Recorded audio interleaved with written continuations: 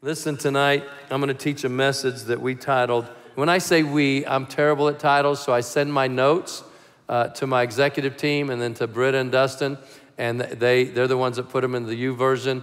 And then I always ask for comments, because as they read them, you know, I put it together, but sometimes they have comments that really help, you know, and a thought I hadn't thought about. And so the title that I liked, that they gave me a few, was The Real But Uncomfortable Gospel. That we need to understand that the American church that we know doesn't necessarily make it a biblical church. Or let me say this. The American believer is oftentimes not a biblical believer. We have Americanized the gospel to fit our lifestyle instead of seeking God to fit into His world.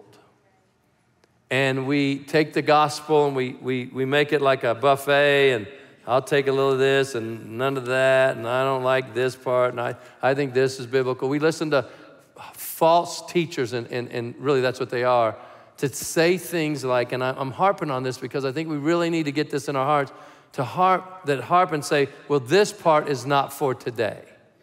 Folks, that is such a dangerous place to be. And who is God in here or on the earth that can dictate and tell us that God didn't mean what He said? We got to stop listening to that.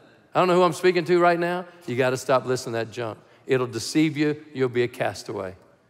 You'll be off on an island by yourself, angry because no one wants to listen to what you think is right. The Bible is forever settled. We don't get to pick and choose. And anybody that says anymore, well, that's not for today, is a heretic. It's false. It's a lie. Why did God give us His eternal word? And why didn't He tell us somewhere in the scriptures now, this part was for 2,000 years ago, this part don't even listen to, don't worry about it. You got people telling us the Old Testament's done, we don't need it, but yet we learn from it, and it is the gospel. I mean, God, the Holy Spirit is the one that gave these folks the ability to write and write down exactly what God knows we need. Everything you need is in the scriptures. If we just follow the scriptures, God will lead and direct your paths. You know, I prayed with someone today for healing. I was just out and about at a place, and man, I said, I'll pray for healing. And we just do it wherever we're at. God is wherever we are. And God is everywhere at one place. But you are the temple of the Holy Spirit, so you bring God wherever you go. But don't ever look at the Bible and you think you can pick and choose what you're going to act on or not and think you're obedient. Romans 8:31 says, what shall we say about such wonderful things as these? If God is for us, who can ever be against us? So here's what I want to say to everybody in here and everybody watching. Because, folks, you know there's more people watching than in here. There's so many more people watching online. And here's what I want to say. Every one of us must be born again. For anybody to have a relationship with God, you must be born again. And have you ever thought that you aren't good enough for God? That He will not save you? Do you ever feel as if salvation is for everyone else but you? And if God gave His Son for you, He isn't going to hold back His salvation. And one of the things that, the thoughts I received was, so many are caught between clear biblical teaching and what the culture pressures people to believe. And so they try to find some type of compromise. I want to say this to you. There is no compromising the Word of God. We can compromise on a deal. We can compromise, you know, you want to go left, I want to go right. We want to eat at this restaurant, you want to eat that one. We can compromise all that. But we do not compromise the Word of God. The pressure of the culture is enormous right now. And you notice it's falling apart. And we need to understand that there is no compromise. Either we accept the entire Bible or we accept none of it.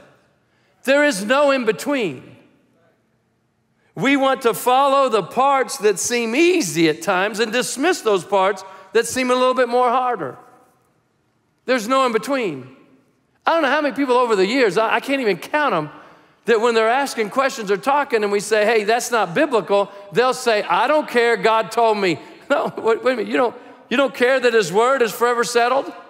But God somehow spoke to you and told you to go against the Bible? It's a lie, it's deception. That's the devil talking to you. Oh, no, it's God. No, you can't distinguish between the devil and God, because how do I know when the devil's talking to me? When it doesn't line up with this. That's the only way. So as an American believer, you got to start knowing this a little bit more. We all do. But you're not going to learn this by just putting it under your pillow at night and saying, teach me, Lord. The Bible says we study to show ourselves approved. We study to show ourselves quiet. Because how many of y'all know this little tongue that the Bible talks about is like a little ember. Okay, it can start a big old fire. And we've got to be careful. So as seen in Scripture, the body of Christ, the church, is not called to live like the world. We have a responsibility to carry out the commands of Scripture. And this calls for risking everything to follow Christ. The American church, or the way of American Christianity, must rise to oppose modern pressures by risking their comfort and popularity. We need to live a life of servitude towards the will of the Father. That's what God wants us all to do. And folks, it's not about being popular. It's about learning to fight. And it's the willingness to risk everything. And I've said this only a couple times, but I'll say it again. When the pandemic started, and I mock it because the way it was managed was the most horrific thing I've ever seen in my lifetime. The most horrific. Started with President Trump when he locked down the nation. And I thought, that's the worst decision a president's ever made in the history of America. Because the lives that were destroyed over a theory, no facts. Then we find out that Grisham, who stole Christmas,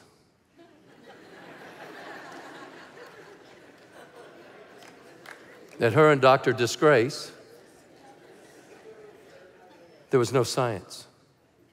It was just all made up.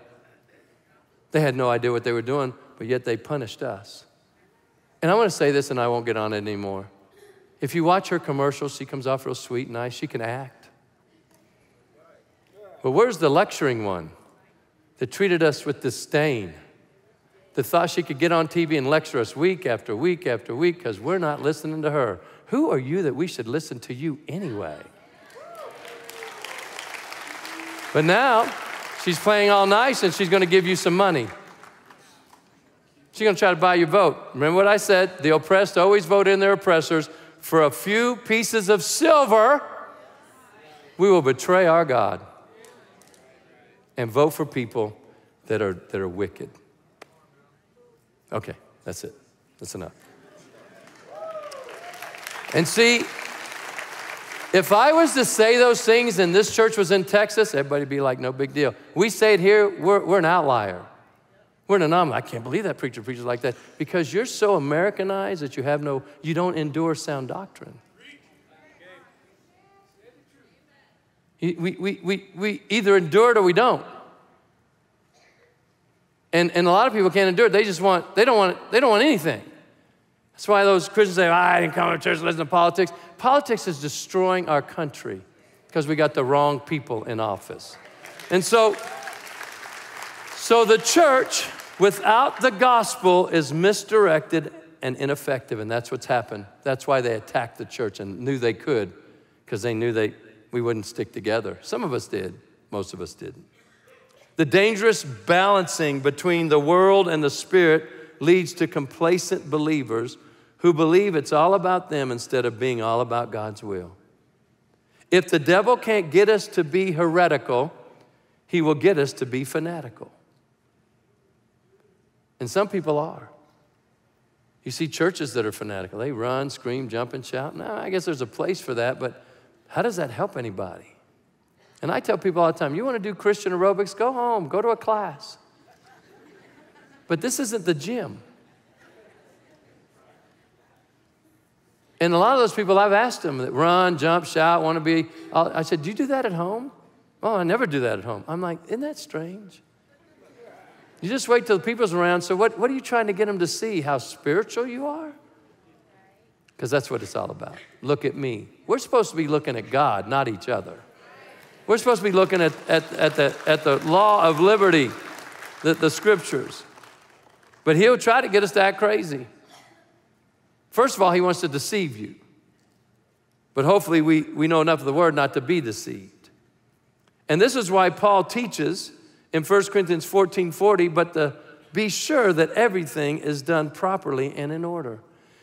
I had no idea what Elder George was going to say. I don't ask.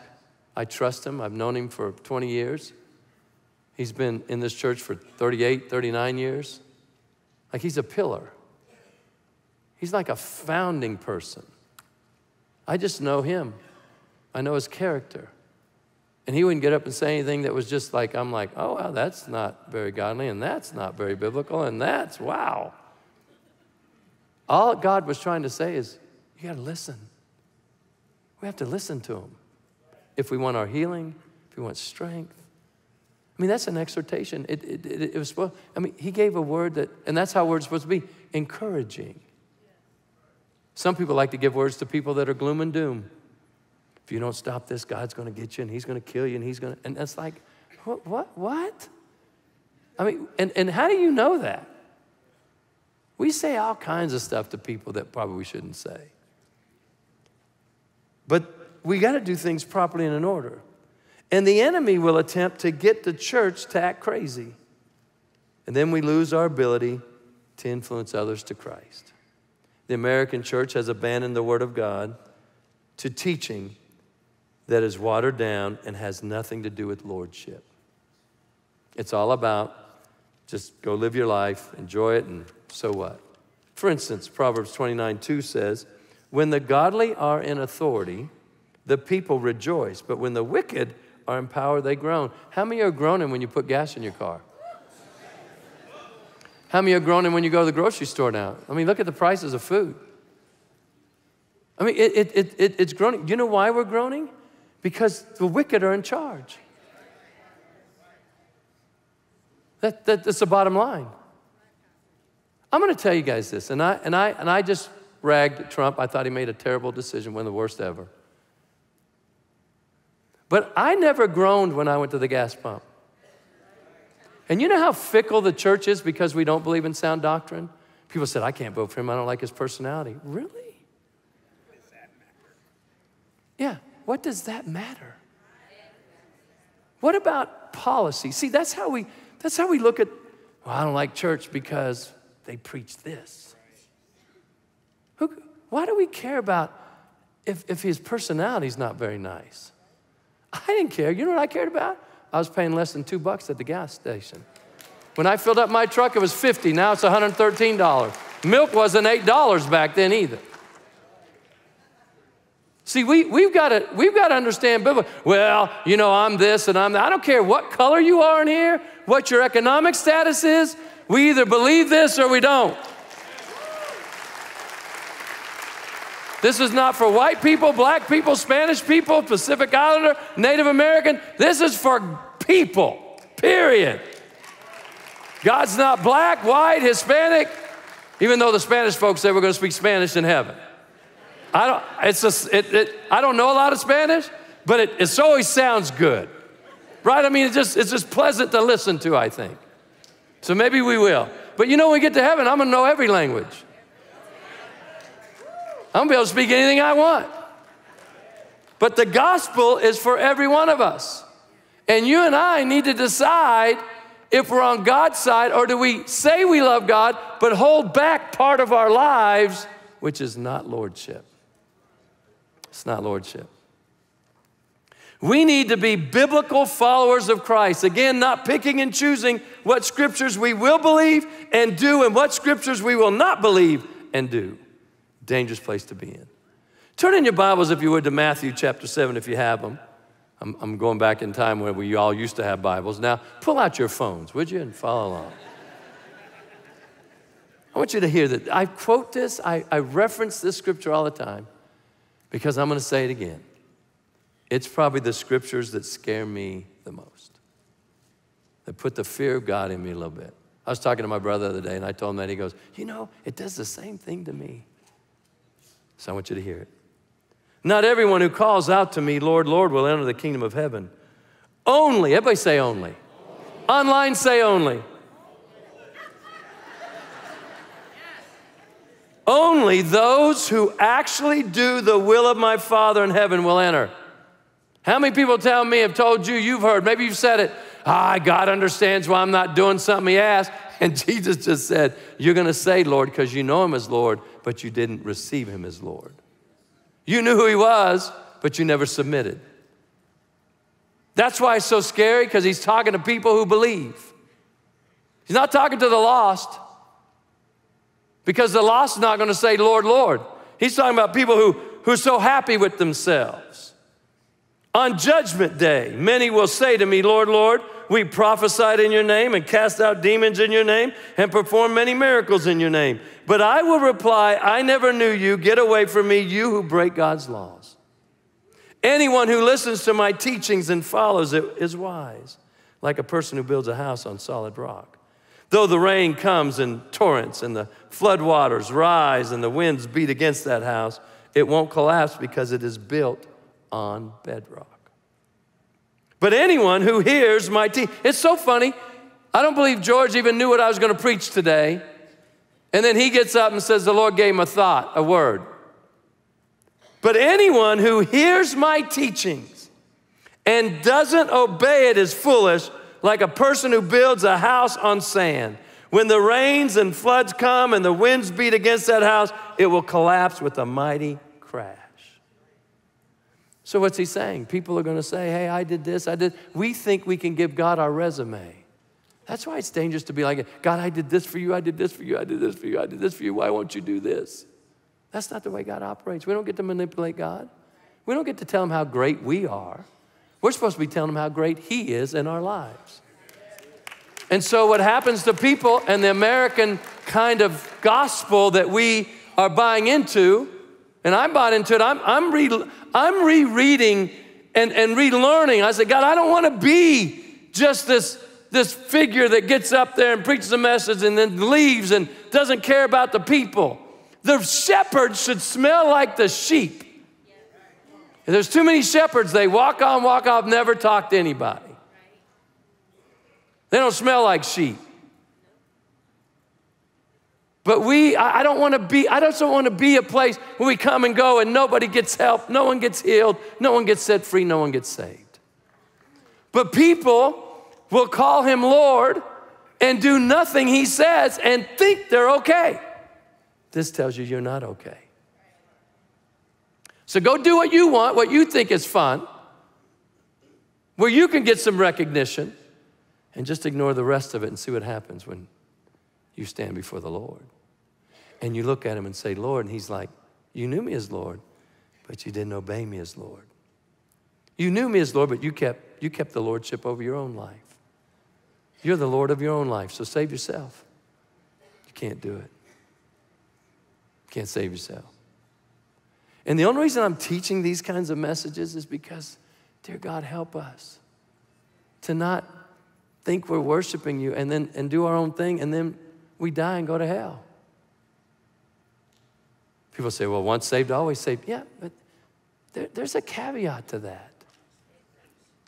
See, the American church, and I know I'm ragging the American church because I think we in our complacency and our prosperity, we've just forgotten God. And I saw it for 2.5 years. When I saw Christians as afraid as the world, I'm like, what did we not teach?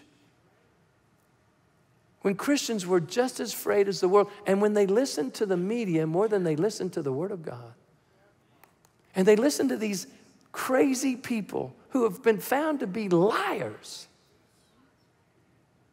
caused us to be fearful. I'm like, what does that say for the Scripture? So what happened to a lot of people just threw the Bible out and said, I believe and agree with them. Yeah, but that's not what my Bible teaches. Well, we shouldn't have church. We should be a good neighbor. Oh my gosh, it's so unscriptural, that is. But we let the world say it. And then some so-called preachers said it. And we found that the church was lacking. We should have been packing this place out the whole time. That's what should have happened. Oh, Pastor, you just don't care about people. No, I care enough about your eternity to tell you the truth so you go to heaven. And if Jesus said close the church, then we should have closed it, and he never said it. He said the church won't close until he comes back and gets it. Then, okay. But I watched so-called people that say they love the Lord, and they went against the church. They weren't criticizing the governor, they were criticizing the church. Who does that? Only because we believed in our freedom? That not the Constitution or a governor or a president given? God gave me freedom. And I'm just exhorting us, let's learn, because if there's another catastrophe, say the mark of the beast is on the horizon. We're going to lose so many because they're going to say the same thing. We should just listen to them. I'm hungry. God wants me to eat. Not taking the mark of the beast, he don't. And the reason people are going to do that, because they weren't faithful to him from the beginning. See, I truly believe this. When I told my wife, I'm going to stand and fight, I'm not going to put up with this. We're going to sue the governor. She's never going to tell us what to do. And by the way, we got fined by her. We got fined by OSHA. And can I tell you how much we paid any one of those? We didn't pay him nothing. But when I told her, I said, Cynthia, I could get in trouble. I could go to jail. That's what they were telling me at the time. Even my attorney said, it's okay if you go to jail. I'm like, it's easy for you to say. But there's some bubbas in jail. I don't want to be around no bubba. I don't want anybody calling me Stephanie. No, I ain't gonna do that.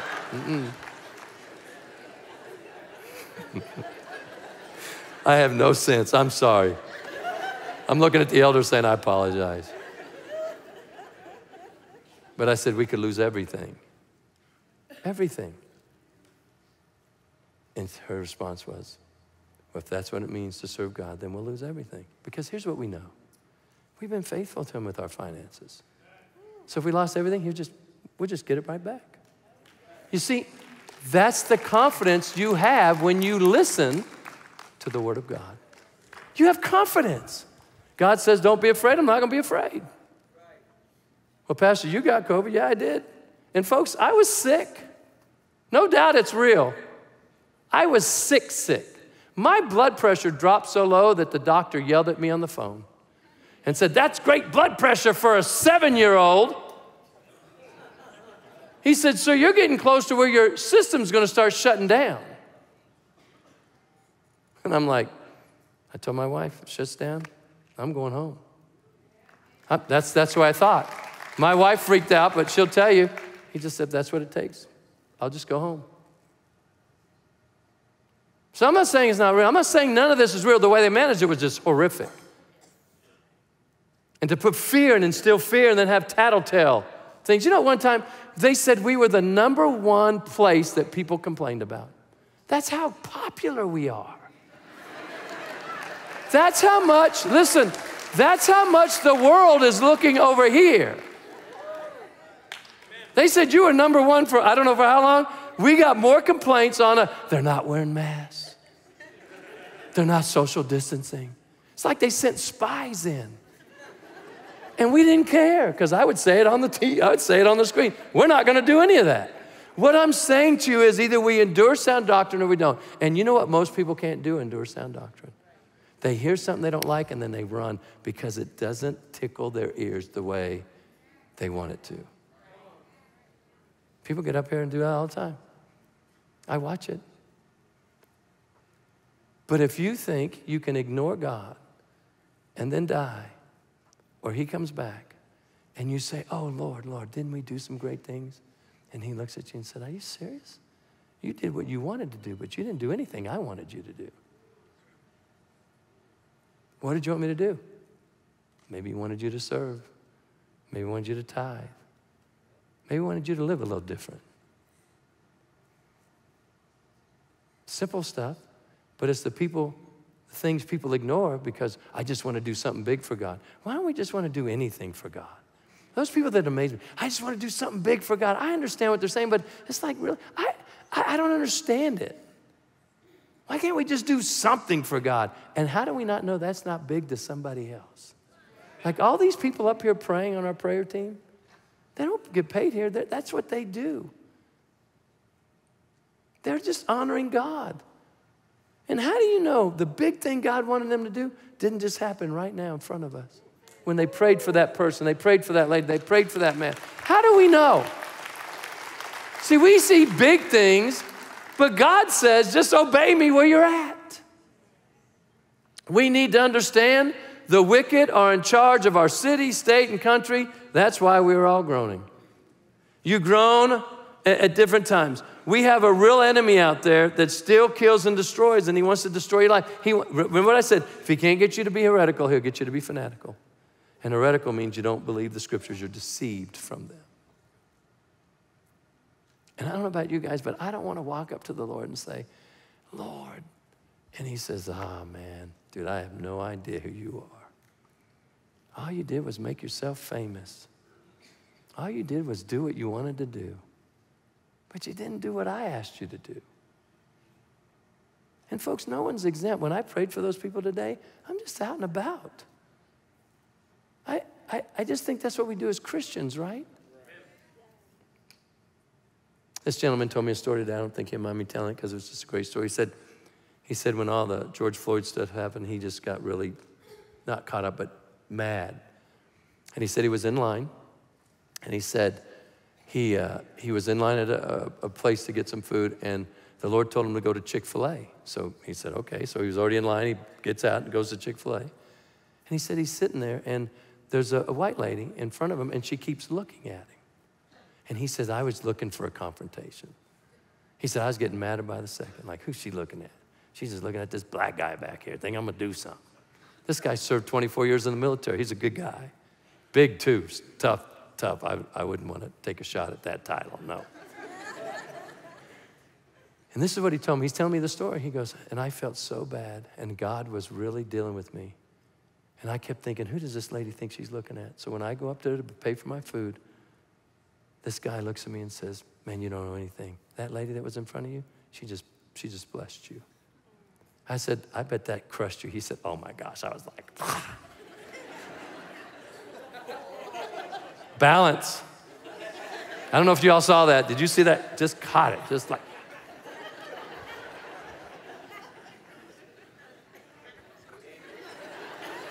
That's a white man's jump right there. Did you see that?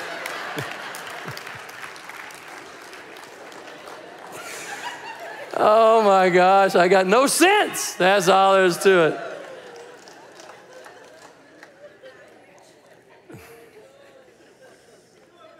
But we can be deceived and think things that aren't true. Or we can get to the Word of God and follow it. Will you make mistakes? Yes. Will you blow it? Yes. Will you sin? Yes. I'm not talking, we're all going to make mistakes. But God's so loving. He said, I knew you were going to make them. Just keep going with me. Just figure this out. It may take you a while, but you'll figure it out. And as soon as you figure something out, you'll have something else to work on. See, the Word of God is like our mirror. And because it's the truth. And if you want to flip over, how many have a physical Bible? How many of y'all use your phones? The phones have it, okay. I don't know, I just like reading from a physical Bible, but if you go to the book of James, or you can follow along on the screen, or you can use your phone, or whatever. James chapter 1, if I can find it. I don't even know where it's at. I know it's in the Bible, because I read it. But listen to this. I think it's verses 21 through 25. So get rid of all the filth and evil in your lives and humbly accept the word of God. Humbly accept the word God has planted in your hearts, for it is the power to save your souls. But don't just listen to God's word. You must do what it says. Otherwise, you are only fooling yourselves. For if you listen to the word and don't obey it, It is like glancing at your face in a mirror. You see yourself, walk away, and forget what you look like. But if you look carefully into the perfect law that sets you free, and if you do what it says and don't forget what you heard, then God will bless you for doing it. Wow. If you claim to be religious but don't control your tongue, you are fooling yourself and your religion is worthless. So the Word of God is our mirror. We go look at it and say, are we a reflection of this? And if we're not, we just change. You start working on it. Because, you know, if myself and 3 other people looked in a mirror and you were watching us and we looked in the mirror and said, man, yeah, we're good, whatever. And then we walk away and we go about 5 steps and someone says, wait a minute. I got to go look in the mirror again. Man, you just looked in the mirror. Yeah, but I forgot what I look like. And you walk back. If you watch this, you would think that person's crazy, right? How does he forget? That's what God is saying. Don't forget what I'm saying. And how you don't forget is do it. Do what you hear. Do what you know when you learn something. Begin to act on it. And then every time you read the word, it's like a reflection, like, okay, I'm doing that now, God. It's my mirror. And God can do anything. In Genesis 18, 13, and 14, the Lord said to Abraham, why did Sarah laugh? Now, I'm a man that's been married a while. I would have answered it like this, God, I don't know, you made her. I mean, I don't know. I bet Abraham was like looking at her, looking at God like, I don't know. Because God, where are you going to be when she gets mad? So then the Lord said to Abraham, why did Sarah laugh? Why did she say, can an old woman like me have a baby?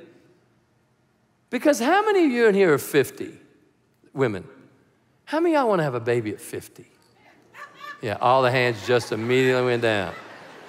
So now imagine if you're 60. How many of y'all would want to have a baby at 60? No takers? Because we're going to pray for you and ask for an immaculate conception and see what happens in 9 months. How about at 70? Can you imagine? How about 75? How many women say that's not even something I can imagine at 75? Come on. You don't have to be 75, but if you're a woman, you're like, I ain't having no baby at 50, 60, 70. I ain't having no baby after 30-something. And so Sarah laughed because she's like, really? I went through menopause a long time ago. This stuff is over. And God said, well, I'm going to give you a baby. So she laughed. And God said it this way. Why did she laugh? And then I love this. Is anything too hard for the Lord? Whatever you're facing today, whatever you're going through, you need to keep thinking, is anything too hard for the Lord? And then long time later, Jeremiah answers it in Jeremiah 32:17b. Nothing is too hard for the Lord. That's a word of knowledge for some people in here and watching. Nothing's too hard for him. Sarah laughed because it was like, I'm 75, I ain't having no baby. And then she didn't have the baby till she was 90. Yeah, someone was like, oh, can you imagine? You can't even walk at 90. I mean, you're in your walker. And you start putting on weight and someone says, when you're eating too much? I ain't eating too much. My husband and I, we're having a baby. You'd be like, what? What you talking about, Willis? Different strokes. I mean, come on. I know I'm old, but come on. Help a brother out sometime. But I love what God said. Is anything too hard for the Lord? The answer is no. Jeremiah says it. Nothing is too hard for the Lord. And see, and I close with this.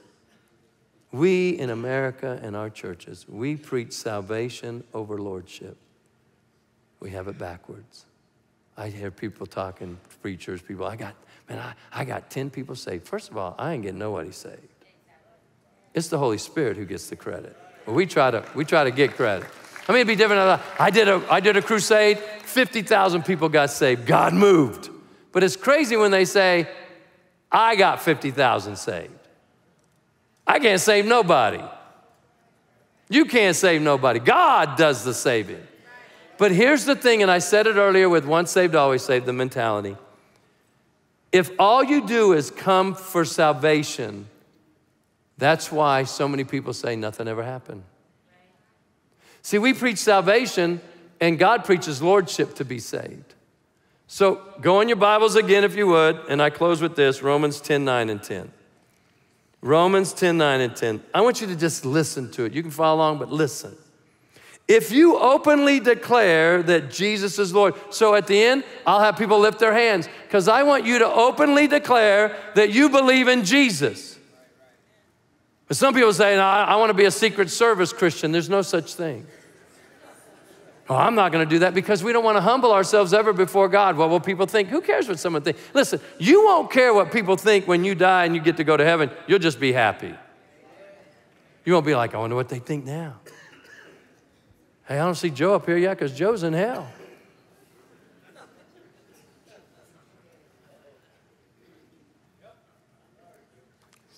There you go.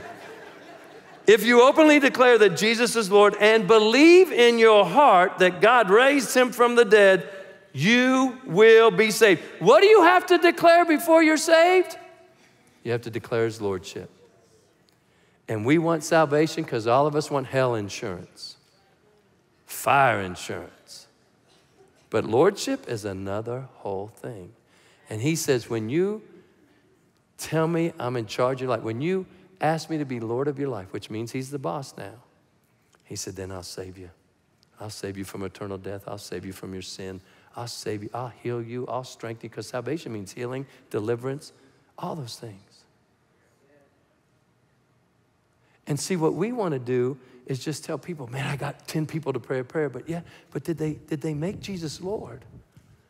Because if we don't give him our heart, see, he said, when you believe in your heart, if I give, listen, how many of you have given your heart to another person? And how many, when you gave your heart to them, you just wanted to be around them? You wanted to please them. Nobody? I mean, thank you. But think about it. That's what we do when we have our kids and we think, I mean, we just had them, but I love them. I love my daughter, I don't know where this love came from my kids. I don't even know them. They don't know me, but I know I helped make them. And I remember holding my son for the first time and like, man, I love this guy. I just named him, but I love him. I would die for him. Because when you give your heart away, you tend to follow. You tend to want to be around. But all you're doing is looking for insurance, you stay away. You don't honor. You don't give. You don't serve. You don't attend church regularly. You're your own agent. Right. But when we ask Jesus to be Lord of our lives, we're saying, God, I submit my will to yours. Now, he knows we're not perfect. He knows we'll make mistakes, and at times we'll pull our will back. But then we repent and give him back our will. But so many people just say, I prayed that prayer 20 times and never took effect. Well, I can tell you why. Because you never submitted to his lordship. So why would he do anything in your heart? So I believe when people do that, they're really born again. And I don't believe it's that easy to lose it. If you can walk away and tell God you hate him, then it's over. I don't want anything to do with you, and you don't listen to him, you don't obey him, then you suffer those consequences. But most of us aren't like that. We may get hurt and get mad for a while, but we come back because we know he's the only way. It's what Peter said to him. You have the words of life. Where am I going to go? And so we need to understand what the Bible actually says. So if you get right with God today, you got to give him your heart. And when I give him my heart, I want to please him. Isn't that what we do? When I married my wife, I wanted to please her. And I think she wanted to please me because she married me. She loved me. You know, if we don't keep that love alive, then we grow apart. And that's what happens with people in the kingdom.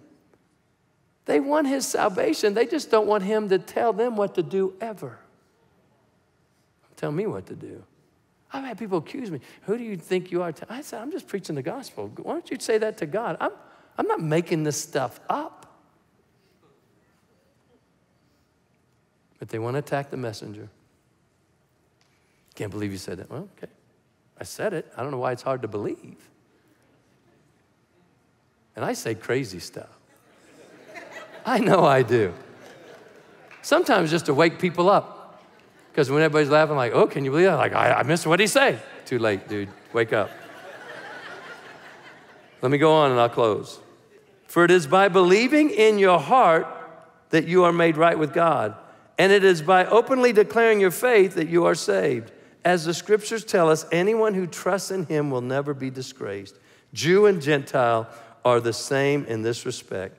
They have the same Lord who gives generously to all who call on him. For everyone who calls on the name of the Lord will be saved. Salvation is a byproduct of lordship. We don't teach lordship much because it's not that popular. It's not that flowery. It doesn't hype you up. And you know, I know preachers that hype people up. I used to preach like that. In my younger days, if you'd listen to tape, you'd be like, who is this guy now and who is that guy? Because I could preach.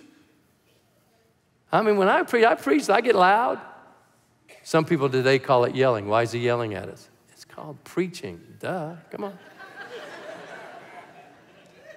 I mean, I could, man, I had to calm myself down because it was hurting my throat. Had to go to a voice thing because my throat was, he's like, dude, you got to learn how to talk. I'm like, well, I can talk, you know. So I had to do breathing things. Because I'd like, praise the Lord, hallelujah. God's in the house. You know, you'd be like. And then I started thinking, I don't talk like that normally. So I'm going to learn to preach like I talk. So if you were to talk to me later, you'd be like, man, he preaches just sounds the same. But we want to add syllables. And that's when you know, I'm not that good, but that's when you know it's a real preacher. And the Lord said, listen to the word. That was me. Now I'm not like that no more because I'm old. And you know what? The reason I say some of those things is just to get you to laugh. It's been a long week already. And sometimes laughter just makes it a little better. Just gives us a little something to say, I got something left for the rest of the week. And that's why you come to church, just to get filled up again so you can finish strong in this week. But folks, if you want Jesus in your life, he has to be the boss. He won't take any other seat on the bus. Either he's the driver or he's not on the bus. And that doesn't mean you won't make mistakes, but he forgives those mistakes every time. That doesn't mean you won't sin, but you'll recognize it like, man, honey, I gotta fix this. I gotta stop. I gotta work on this. That's all God wants. But he is the same God that says sin no more. But the power of God in your life, that is anything too hard for the Lord. I love that scripture. I just like it. And I love what Jeremiah, when he said, there's nothing too hard for the Lord. So no matter what you're facing, if you'll submit to him, if you'll listen, have ears to hear what the Spirit of the Lord is saying, he'll change your life in a moment of time. And you'll see some light at the end of that tunnel. You'll see some light.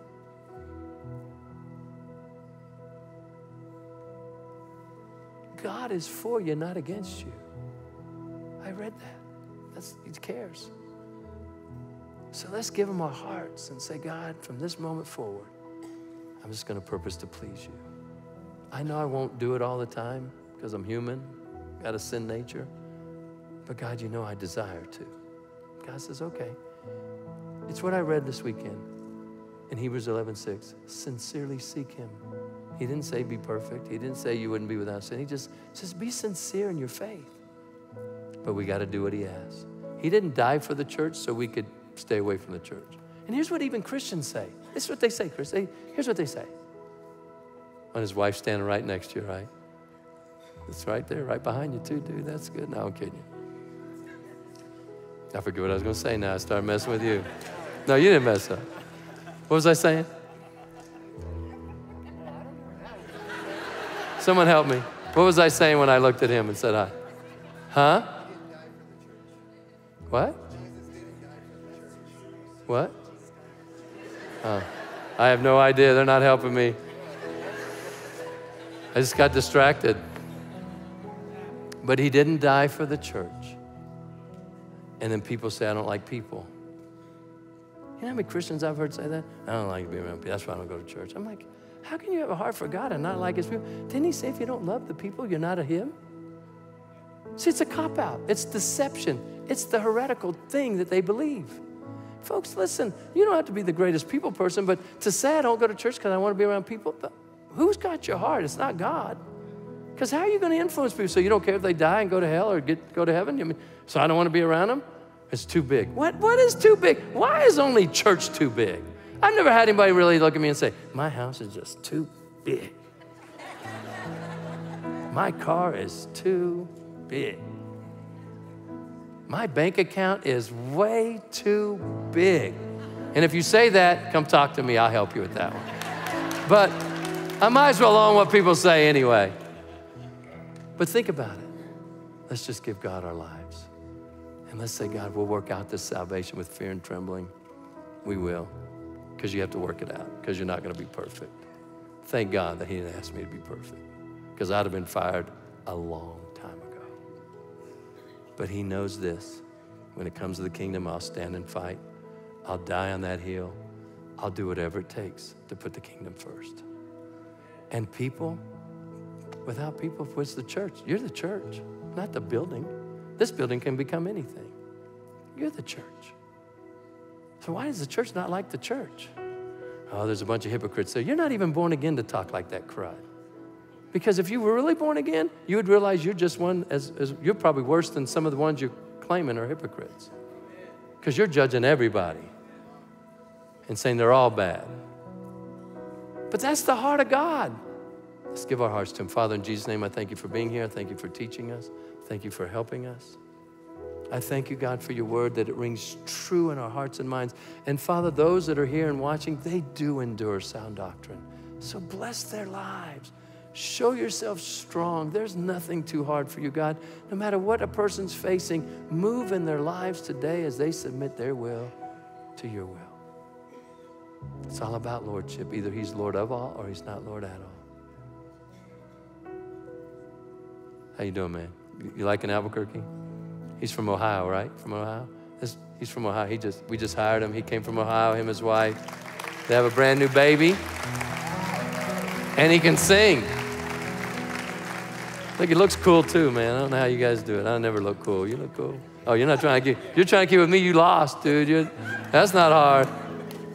I don't know why I mess around when I'm being serious. I just goof off because I'm trying to let God deal with some of you. If this is you today with every head bowed or online and you say, preacher, pray with me. I walked with God, but I walked away. I'm going to come home tonight. And now I know why. I just never gave him my will. I really kept it. I know I did.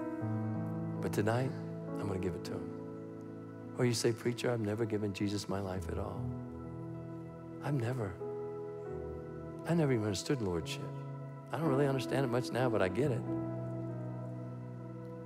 And I want him to know that I not only recognize him as Lord, I'll follow him as Lord. If that's you, in Jesus' name, with every head bowed, online, same thing. I'm going to ask you to do the same thing wherever, even if you're sitting by yourself. And you say, preacher, include me in your prayer. Are you ready?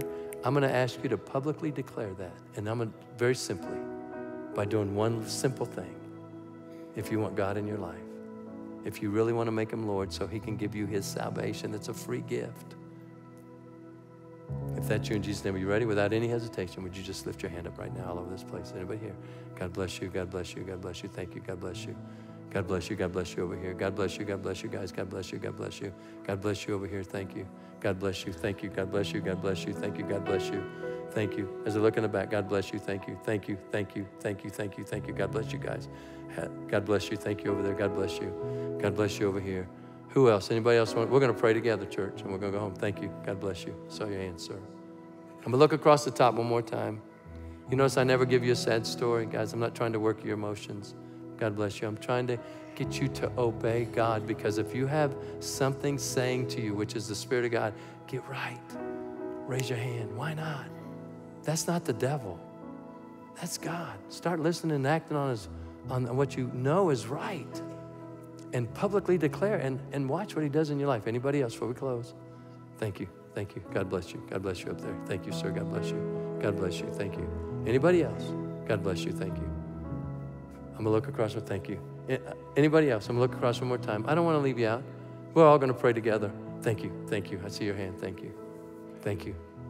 Father, in the powerful name of Jesus, you see all these hands. You know every one of them by name.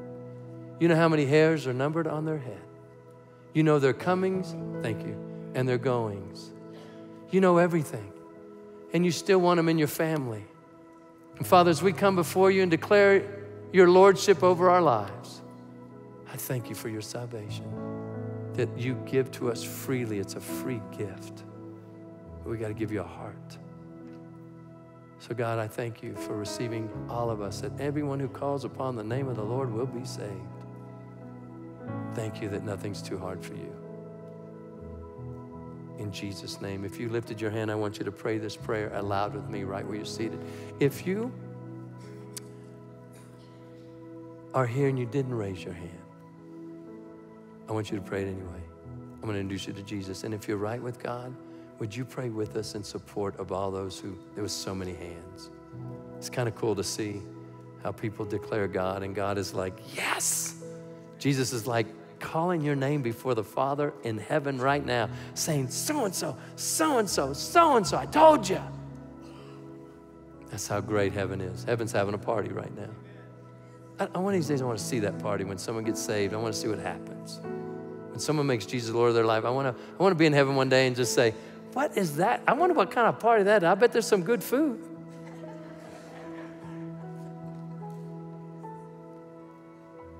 Would you pray this with me? Would you pray, Father, I choose to believe in Jesus, and I choose to believe he is Lord. And I choose to believe on the third day you raised him from the dead to give me a new life. So with my heart, I choose to believe. And now with my mouth, I confess, Jesus, be Lord of my life. I submit my will to your will. Now I thank you for saving me and for forgiving me. In Jesus' name, amen and amen and amen. Let's thank the Lord, church.